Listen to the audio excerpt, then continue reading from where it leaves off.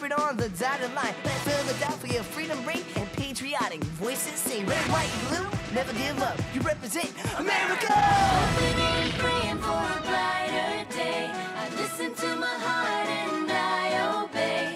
How can I see it any other way? I'm looking at life with my own eyes.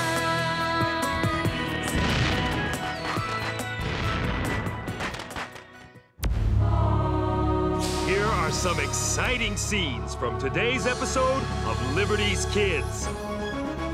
What are the terms our American spy presents to us? Sir, with all due respect, this is an unacceptable risk. Should I pose as John Anderson, as he suggests, and be captured, I'll not be treated as a prisoner of war, but as a spy. And as you know, sir, captured spies are hanged.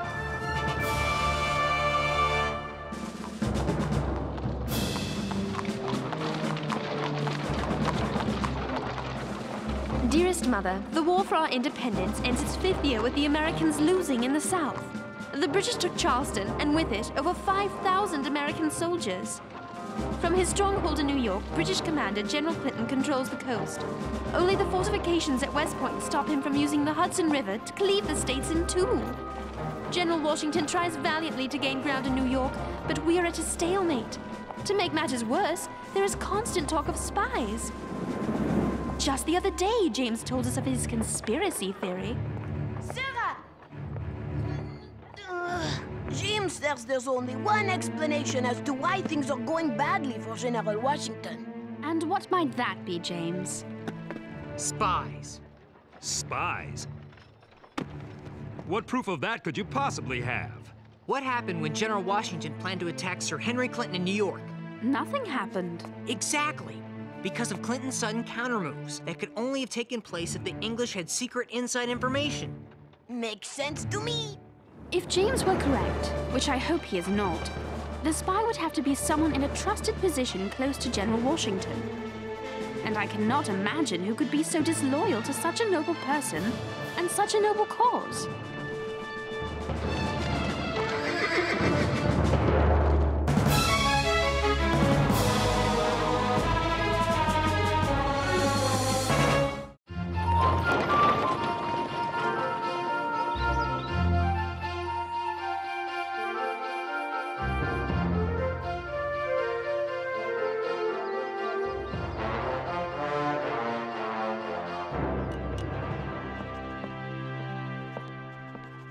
My husband, the hard-working commander of West Point. All thanks to being wounded in the service of America and never rewarded for it by Congress. When Congress sees fit to investigate me while rewarding the likes of General Gates, they corrupt the ideals of the Revolution.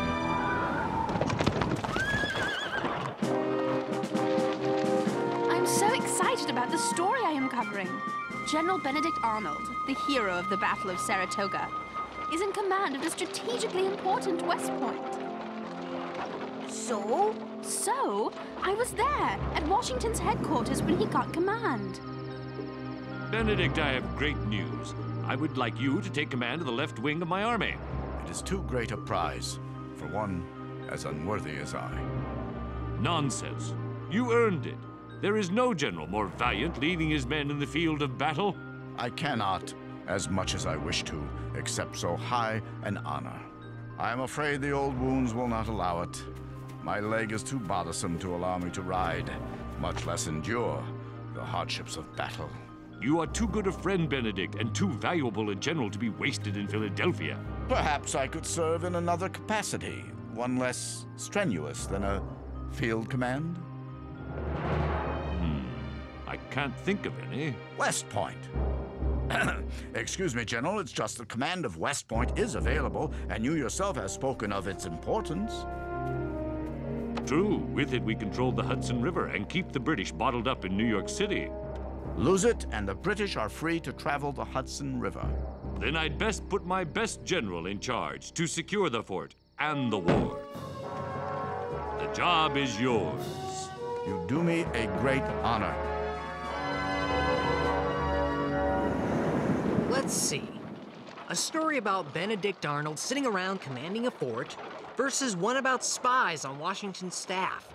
At least my story isn't a figment of my imagination. We'll see what you think after I get back from talking to Colonel Livingston.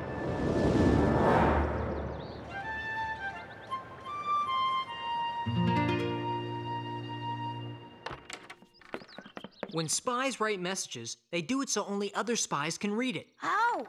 Sometimes they use invisible ink. Oh, I love invisible ink. It shows up when you heat it. Right. Others use a piece of paper with holes in it. See? If you read only the words you can see in the holes, you get the secret message. Sometimes they write their message in coded numbers that refer to a specific page, sentence, and word in a book. The person who gets the coded numbers has a copy of the same book. Oh, so they use the numbers to find the words, and voila, it spells out the secret message. Then there is the mask letter. Anyone reading the regular letter doesn't know there's a secret message hidden in the writing. How's it work? Simple. The spy knows he's only supposed to read what he sees inside the cutout. In this case, an hourglass. Magnifique! But I will invent the unbreakable Henri code. Paper, paper. I need paper! Colonel Livingston! What do I know about spies? That's a good question. For one thing, I know they like to sneak back and forth across the no man's land between our outposts and those of the English army. Who controls the no man's land? Two groups from opposing sides. The cowboys for the English and the skinners for the Americans. They sound scary. They say they're helping our cause by intercepting suspicious persons who might be coming into New York. I'd like to meet these skinners. Maybe I can learn something about spies from them. Personally, I think they're most interested in stealing money from travelers. But if you're determined, I'll give you a pass for safe passage. What's this gibberish? Excusez-moi, I was practicing my secret code.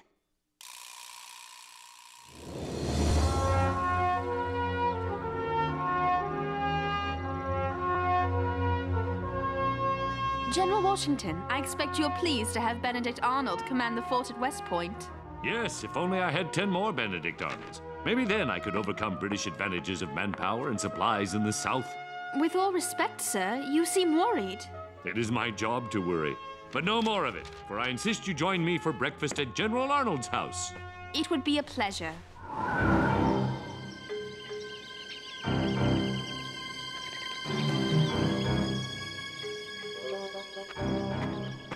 I've got to relax. I'm sure I will come across a Skinner before I meet a cowboy.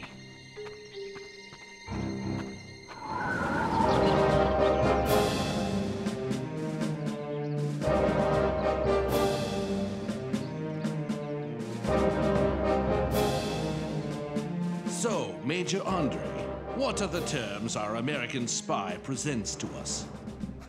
One moment, please, sir. There. I finished deciphering the letter.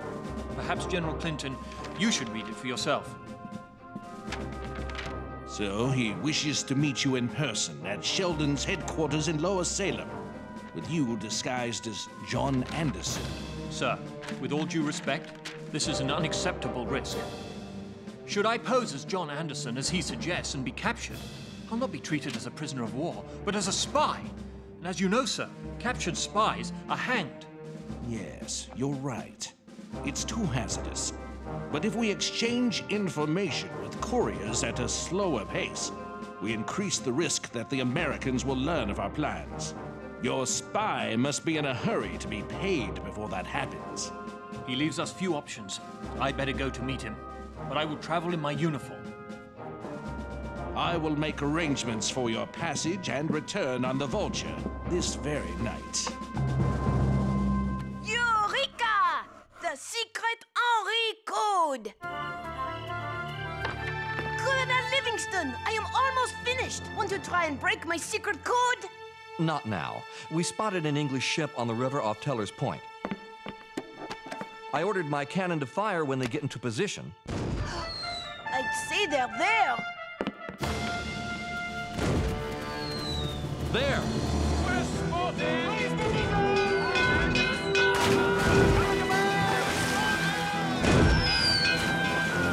She got away.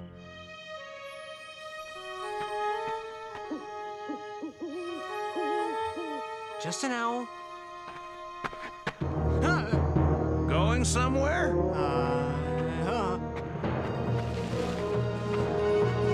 Come, lads!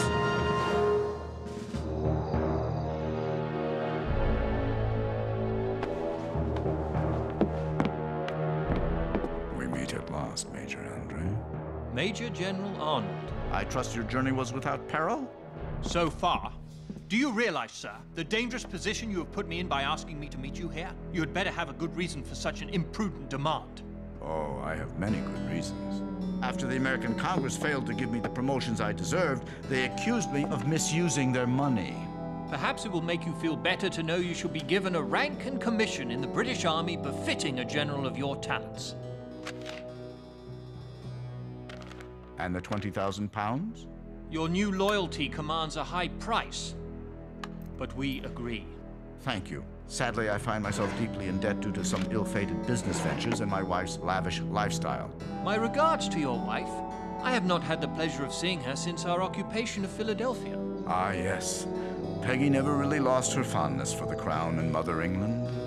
She is not alone in her affection for His Majesty. There are a great many loyalists. And I expect there will be a great many more when they hear of my defection. We all know the war goes badly for the Americans in the South. I, for one, believe you British will be victorious, and I'd like to be on the winning side.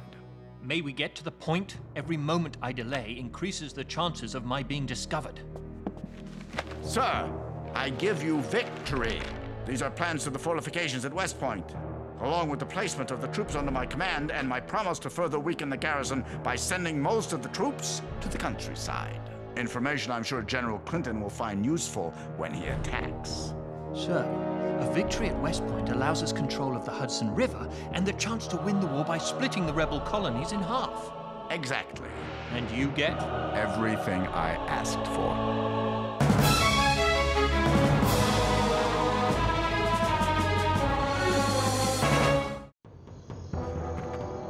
Who be ye? Loyalist or patriot? I'm a journalist from Ben Franklin's Pennsylvania Gazette. A journalist, huh? We don't see many of them out here. But you still didn't answer my question. I have a pass from Colonel Livingston. I'm looking for some Skinners. Why didn't you say so? We're Skinners. Phew. For a minute there, I thought you might be cowboys. Huh. For a minute, we thought you were a spy. And you know what we do to them.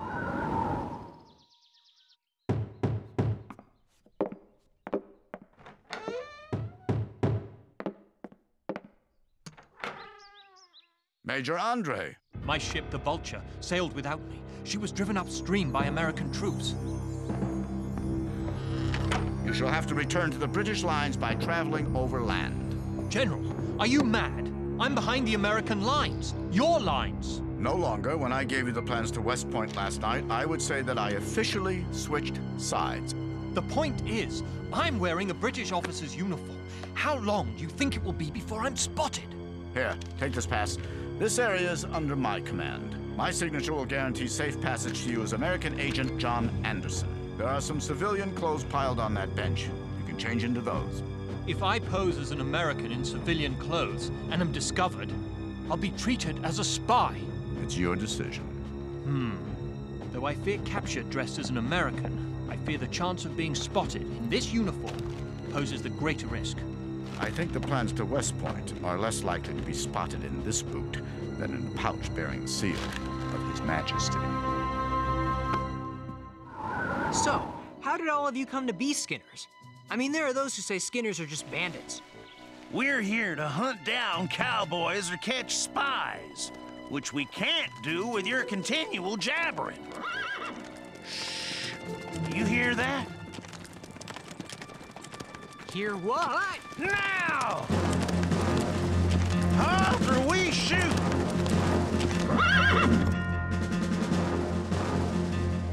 I am a British officer. I trust you are cowboys loyal to the king and will let me pass. Well, you're wrong, Redcoat. We're Skinners, loyal to America. We're hunting cowboys and spies. Oh, well, I just said I was a British officer because I thought you were cowboys. By your Hessian jacket, sir. Oh, this? I was a prisoner a few days back. I grabbed it when I escaped. Actually, my name is John Anderson, and I'm an American. I have a pass signed by General Arnold. I'm not interested in your pass. I'm interested in where your money is. I thought you said you weren't bandits. We're gonna see if he has any English coin on him. I mean, that'd prove he was an English officer, wouldn't it? I guess. Boys?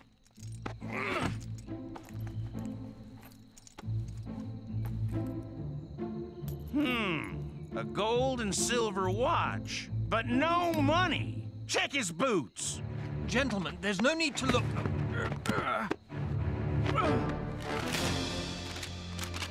What have we got here?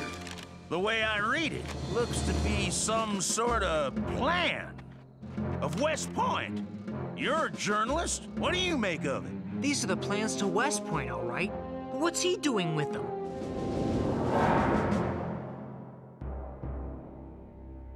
Your suspicions were correct, Paulding. These are plans of West Point, and there appear to be notations telling how to render the fortifications useless.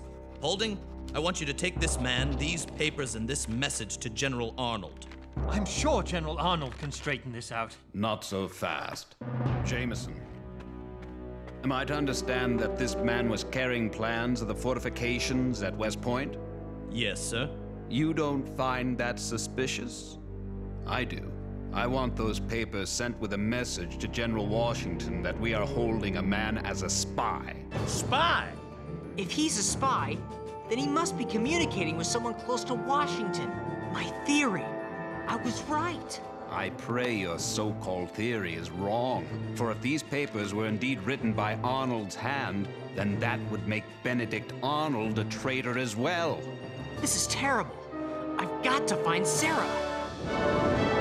Gentlemen, please, have some breakfast. Aides to General Washington are always welcome at the Arnold breakfast table. She's right, gentlemen. I may be a general, but I never, ever argue with my wife. Thank you, Samantha. Ah, it's a message from Talmadge. Oh, and Samantha, please prepare some more food. General Washington and a guest will be arriving shortly. Benedict, what is it? Something's come up, dear. We must talk upstairs. Gentlemen, if you'll excuse us for a moment. Quick, close the door. Benedict, what is... I must leave immediately. My life depends on it. Leave? Benedict, you're scaring me. I don't have time to explain. I gave the plans of West Point to Major Andre. What for? John's involved with you in something? Yes, he's been caught. It won't be long before Washington learns I've betrayed America to the British and they come to arrest me. This is terrible. What should I do? So you know nothing of any of this. Benedict? I love you, but I must go. Now, I'll be in contact. I'll do what I can to help. Good morning, General Arnold. General Washington has given me the pleasure of joining you.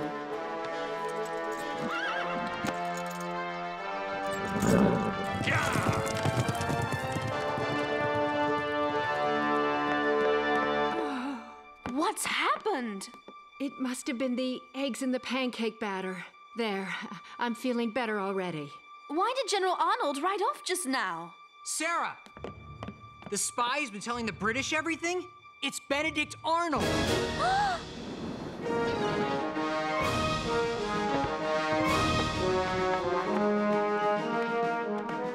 Arnold has betrayed us. Whom can we trust now?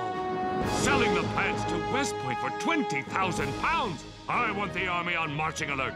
Bring all troops from the surrounding countryside to West Point and prepare to be attacked. Now we know why Arnold begged Washington for command of West Point.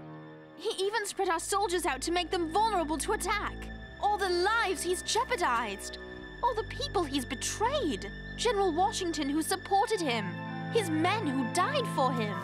And you, Sarah, you traveled with him. You respected him. I was inspired by him. He seemed so thrilled when I told him I'd become a patriot. I wonder if he'd already become a traitor. Is that what I am, James? A traitor to my country? This is your country. Why is it noble for me to turn to the American side, but evil when he defects to the British? You did it for liberty. Arnold did it for money and ambition. And he didn't care who would suffer or die so he could get them. Yes, I did it for liberty. And I write for liberty too. I've written many stories for the Gazette about General Arnold. And now, James, for liberty, I shall write another.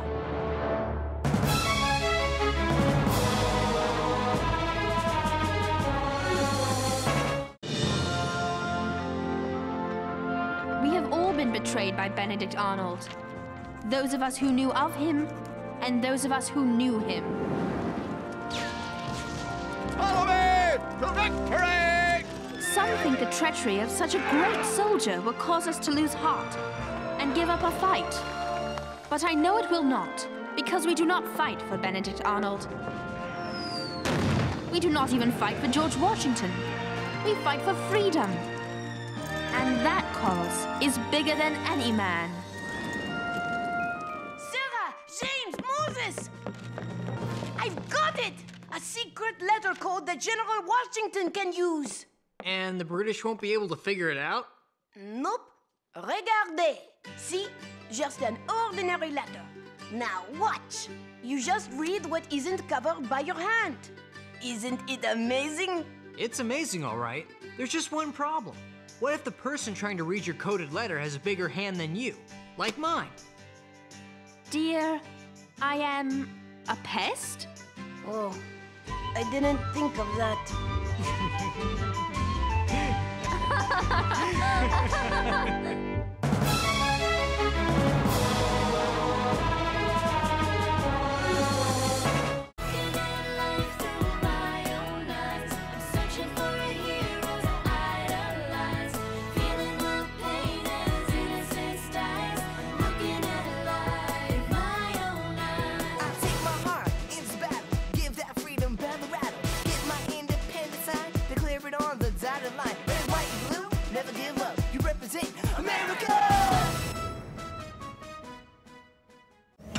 Cookie jar!